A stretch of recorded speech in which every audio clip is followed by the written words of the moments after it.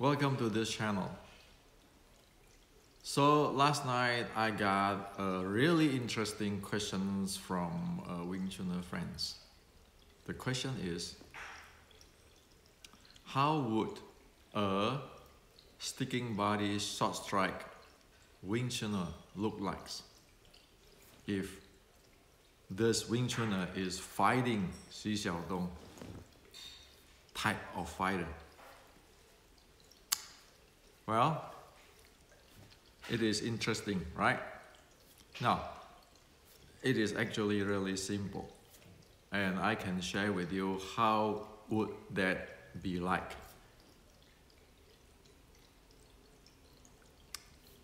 Now, first, think about Mike Tyson. Mike Tyson, the way how he move, his strike, his body handling. Okay?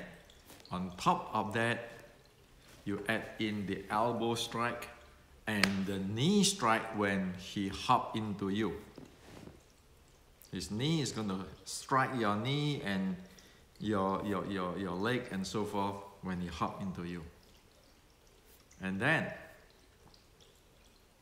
he also used the judo techniques of the hand throw or hand takedown, hip throw, and really good in the foot throw techniques.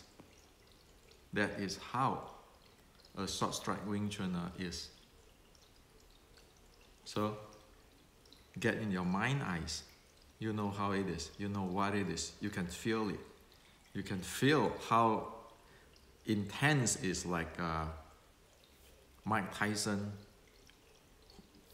who going to charge in, who going to strike, who going to using the elbow and knee, and he get feel in, and he's good in the throw, like the judo leg throw, expert in that, and some hip throw and some hand throw, like take down, pick the ankle or the knee.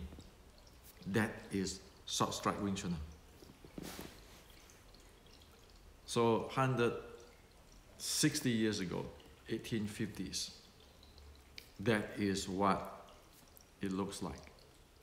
So if this model now you put in your mind's eyes, you see what it is. That's called Wing Chun. So this is what I like to share with you. That is the uniqueness of short strike Wing Chun. It is never what Xi Xiaodong present. So enjoy that model in your mind's eyes, and when you train, you know how it would be like when you read the Restricting Wing Chun with all that training, and you see how it is getting into that Mike Tyson model.